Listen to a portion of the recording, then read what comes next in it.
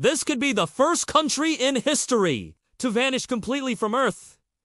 In the middle of the Pacific Ocean lies Tuvalu, a tiny nation with just 11,000 people. But this country is sinking. Its average height is only 2 meters above sea level. One big wave is enough to flood homes, roads, and fields. NASA warns that by 2050, most of Tuvalu's critical infrastructure will be underwater. And by 2100, 95% of this country could disappear. Imagine an entire nation wiped off the map, not by war, but by climate change. To survive, Tuvalu is scanning every house, tree, and memory, creating a digital copy of the country in the cloud. They're even calling themselves the world's first virtual nation. This heartbreaking story is a warning for all of us because rising sea levels 1T stop at Tuvalu. Cities like Mumbai, Dhaka, and Kolkata are also at risk. If you want the full story of how Tuvalu is fighting to exist even after disappearing, watch the detailed video on our channel.